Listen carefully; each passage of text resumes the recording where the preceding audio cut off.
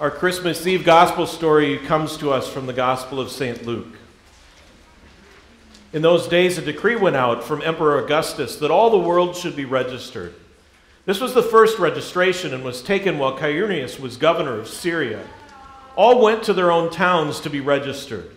To us is born a Savior, Jesus Christ our Lord.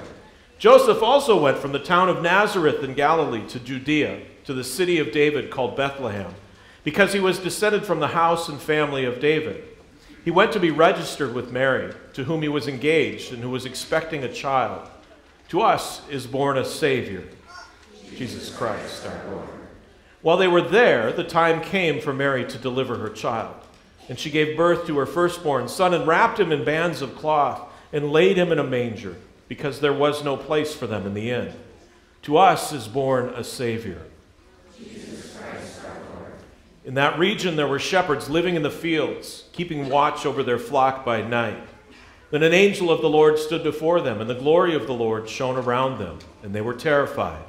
To us is born a Savior, Jesus Christ our Lord. But the angel said to them, "Do not be afraid, for see, I am bringing you good news of great joy for all the people.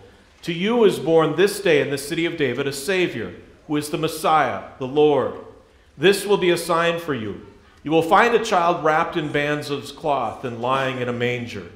To us is born a Savior, Jesus Christ our Lord." And suddenly there was with the angel a multitude of the heavenly host, praising God and saying, "Glory to God in the highest heaven, and on earth peace among those whom he favors. To us is born a Savior, Jesus Christ our Lord." When the angels had left them and gone into heaven, the shepherds said to one another, "Let us go now to Bethlehem and see this thing that has taken place, which the Lord has made known to us."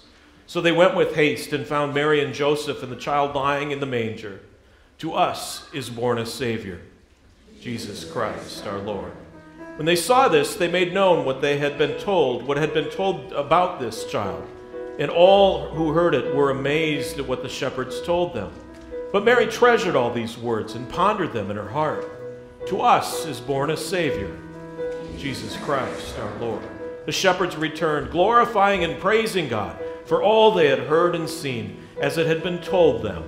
To us is born a Savior, Jesus Christ our Lord. Come to Bethlehem and see,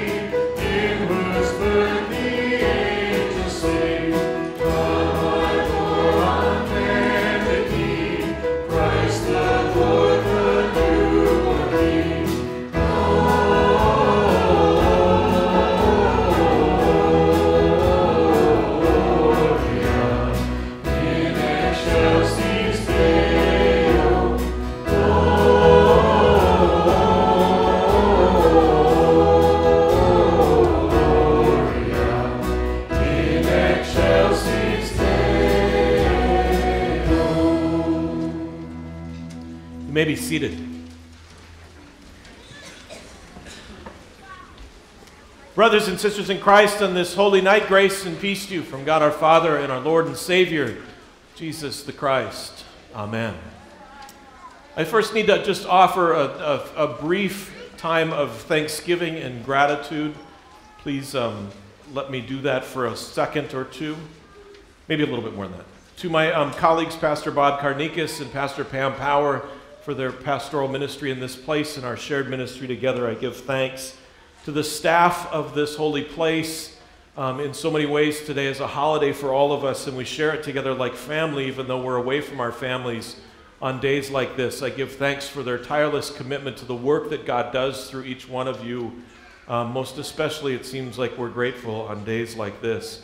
To the church council and leadership of Good Shepherd, their wisdom and insight, their constant seeking of what God is calling us to be about as a congregation is a blessing in so many ways. And to all of you who call Good Shepherd your faith home, as we grow together in relationship with one another as brothers and sisters in Christ, in relationship with God. If you're looking for a faith home and you still haven't found one, we would welcome you to join us in this journey together. Sometimes it's messy, but it's always filled with joy, and we give thanks for that as well. In just the last month or so, through Good Shepherd Lutheran Church, several $1,000s have been given to local, regional, and global ministries on our behalf as a congregation to serve our neighbors in need. During the Advent season, nearly 400 families in our community were blessed by our participation in this year's Angel Tree Mission Project. Dozens of children in our community have snacks and food in their backpacks during this Christmas school break because of a night of decorating Christmas cookies earlier this month, and participate with the Backpacks for Kids program in our community. And several hundred more people as the boxes begin to stack up around the altar tonight and will for the next 12 days take shape in this holy place. Hundreds of others will experience the light of Christ shining in and through the darkness of this world because of a little project in Advent that we called the Reverse Advent Calendar. On this holiest of nights, I'm thankful for you and for all that God does through you. Thank you, and Merry Christmas. Throughout Advent and Christmas, we hear many descriptive words used to describe this baby that we worship together this evening.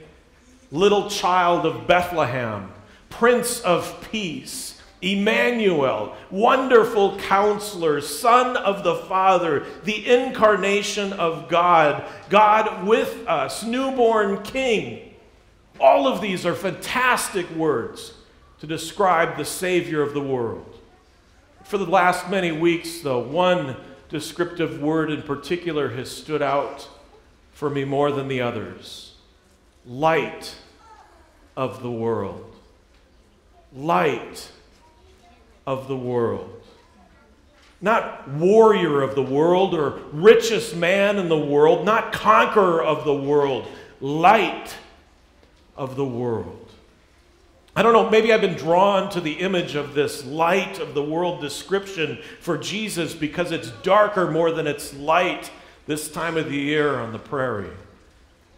And in spite of a long and beautiful fall, we must all admit that the past couple of weeks have kind of taken a toll on all of us, even the hardiest of North Dakotans. A little extra sunlight is a welcome relief from time to time from the dark and often cold and long winter nights. Or maybe it's just because I've been so overwhelmed this past year by many of the ever-unfolding events that are taking place in our world. Events that seem to bring a whole lot more darkness than light, more death than birth, more hatred than love, more division than unity. Events that we hear and see and experience simultaneously, instantaneously through live, non-stop news broadcasting and social media outlets that seem to consume our attention as human beings like nothing else has ever done in the history of humankind. For whatever reason, this year, this Christmas, my hope and my prayer for my family and the friends that I love, and for all of us who worship together on this day, for everyone who claims to be a follower of this infant Savior, Jesus the Christ, is this: my hope and prayer this Christmas is one of light. In June of 2015, I was invited to participate in a week-long men's spirituality retreat in the woods of northern Minnesota. Now, those of you who know me just a little bit are already impressed by this story. Pastor Craig in the woods of Minnesota instead of a Marriott resort near a golf course? What? But it gets better. Because this week was as much about silence and complete isolation from the world as I have ever experienced in my life. No television or radio, no newspapers or internet, no smartphone. For an entire week, we sat and listened for God's still small voice. And during the course of the week, I was reintroduced to the great Leonard Cohen. You may know one of Cohen's greatest songs, Alleluia. But one that I was not familiar with before this retreat was a tune called Anthem. The chorus of Anthem goes like this: Ring the bells that still can ring.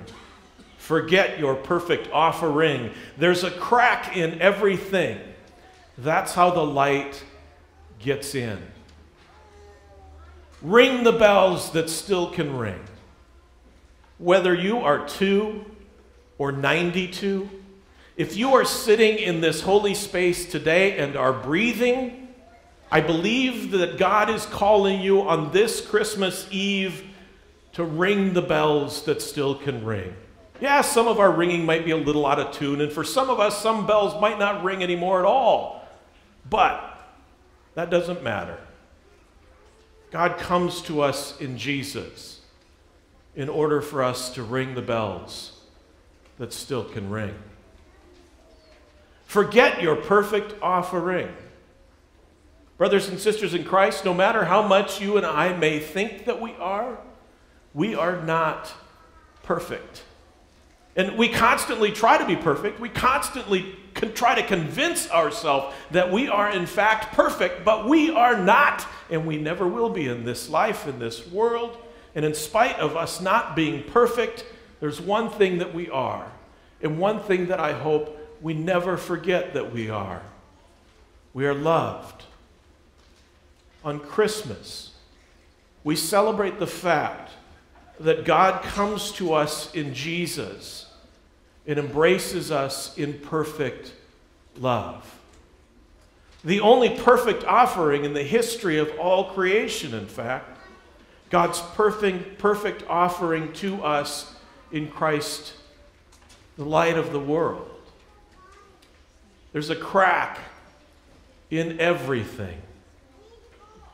I'm going to guess that over this past year, all of us who are gathered in this building today, wherever you are sitting, have had the opportunity to look into the eyes of several thousand children of God this year. People that you know and you love very deeply. People that are strangers to you, maybe sitting near you right now. People that you will probably never see again once you leave this place. When you look into the cracks of their eyes, what do you see? As I look into the cracks of the eyes of God's children, each and every time I see light. In fact, I promise you this.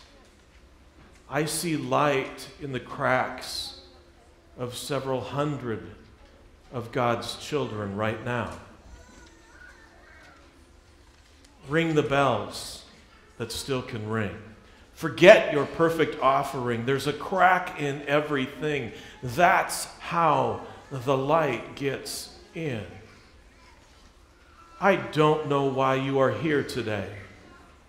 I won't pretend to know whether you even believe that God has come or that God continues to come into the darkness of this world, or that you even believe in the fact that Jesus is the light that we seek. I don't know why you're here, but I want you to know that I'm glad you are. Whatever bells have been silenced in your life this past year, whatever cracks you've encountered and experienced along your journey, whatever offering you've kept to yourself because you didn't think that it was perfect enough to give to God, I'm glad you're here. And I pray that on this night, on this holy day, at this Christmas, I pray that you feel the light of the world shining brightly in you and through you. Because I believe that the only thing the world needs to experience this Christmas, or on any other day of the year for that matter, is the light of the world shining. Brothers and sisters in Christ, let your light shine. Merry Christmas. Amen.